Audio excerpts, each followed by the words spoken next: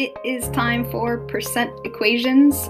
This time we're going to take some problems asking about percent, and we're going to write them out as an equation based on the words that they give us. So to start with, to find the percent of a number, you just need to multiply the number of the percent equivalent of either the fraction or the decimal. You're not allowed to multiply by a percent, so whatever number you are given as a percent, change to a fraction or a decimal first, and then use that. And there are two very, very important words for this that work for almost every math problem, word problem you'll ever have, and it's this. The word of means to multiply, and the word is, or sometimes they say was, means equals. And so if you use that as you read through the sentences, you can translate it into an equation and solve from there. So first one, at the bike race, the rider rode 25 miles per hour for 3/5 of an hour. How far did she ride?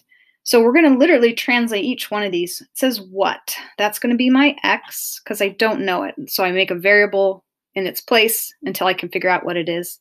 Is, that's our equal sign. 3/5, well, that's the number 3/5. Here it says of, and that's going to be my multiplication, 25. And notice that there's two types of ways that this will work out. One is it'll say x equals, and the two numbers will be on one side. And so the variable's already isolated. You just need to multiply these out to get your answer. I'm going to make this a fraction and say 25 divided by 5 is 5. And last but not least, I have 3 times 5 is 15. And we were talking about how far she rode, so this would be miles. So here we have 3 more examples. We're going to be translating, again, the word problem into a math equation and then solving. So first one here for A, what is 90% of 25 miles? Notice we have a percent here. And so we're going to have to change this to either fraction or decimal. I'm going to change them into decimals here, but you can use fractions like you see up above. And I'm going to use the number 0.9. You don't have to write the 0 after it. So when it says what, again, that's what I don't know. So that's my x. It tells me is, that's my equal sign.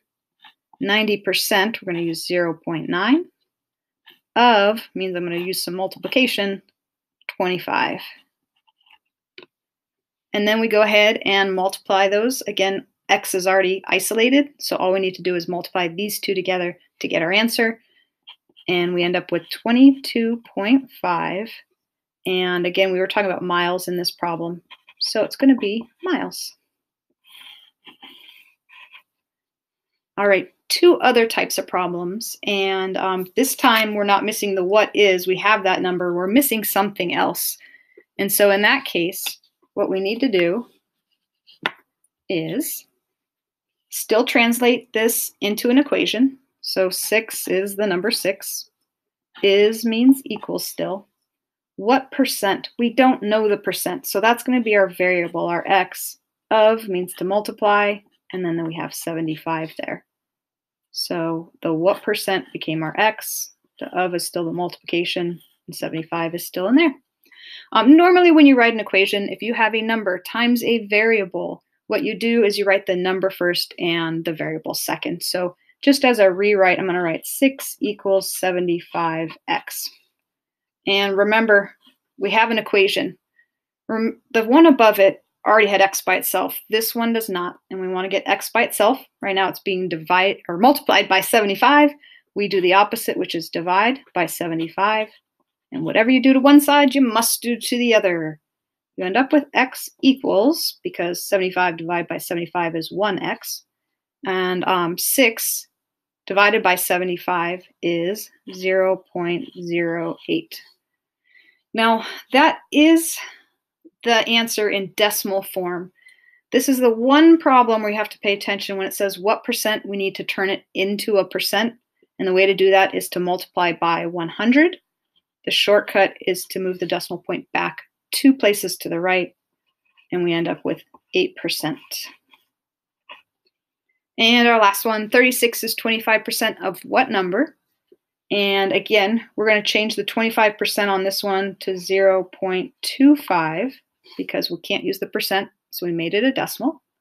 We're going to translate everything we have one more time. So 36 is, so that's my equal sign, 36 is 25%, 0.25 of, that's my multiplication sign, what number? I don't know it, that's my x.